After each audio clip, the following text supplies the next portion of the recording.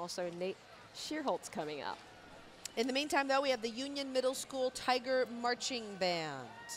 Also competitors today. They've been marching, get this, for over 40 years, and the Union High School District has supported the music department and band for over 50 years.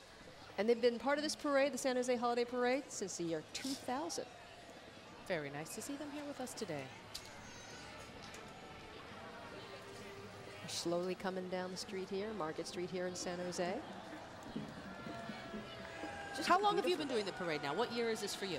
This probably will be, let's see, maybe the 6th year. That's nice. Nice. This is So my I second started year when with I you was today? 12. When you were still performing with the band. Yes, exactly. Exactly. I jumped from the band to the anchor seat. Yeah, exactly. Good, good, good.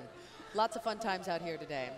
Now, what happens with the bands is we've got middle school and high schoolers. They perform in the Battle of the Bands, and then they will be awarded their prize after the parade is over. So I hope you're taking notes at home to figure out exactly who you think deserves the top spot. And then Wells Fargo will be giving them their honor and their place at Parade Fest right after the band. And what we've heard so far this morning, it's going to be a tough choice because you've got almost 20 bands competing in this competition. Well, and every time one comes by, I think they're the best. And then the next one comes by, and I think they're the best. So I'm glad I'm not one of the judges. And then we learn where they're going to be traveling to next. You know? We got to hitch a ride. Hitch a ride is what I say.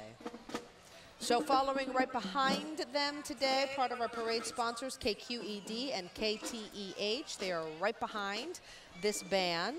And a very popular character for kids, Rags. Hey, not just for kids. I love Rags. Okay, sorry. You're a big kid.